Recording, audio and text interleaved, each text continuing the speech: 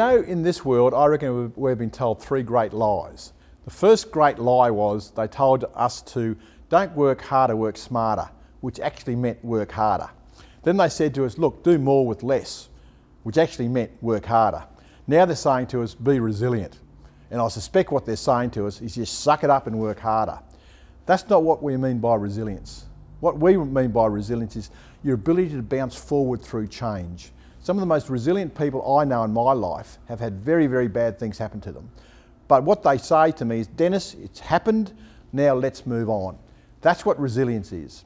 There are some people in the world who are still cranky about stuff happened to them 10 years ago, you know. They're not being resilient, in fact they're being resistant. And what they're allowing themselves to be is defined by stuff that's gone. Be resilient, bounce forward and thrive through life.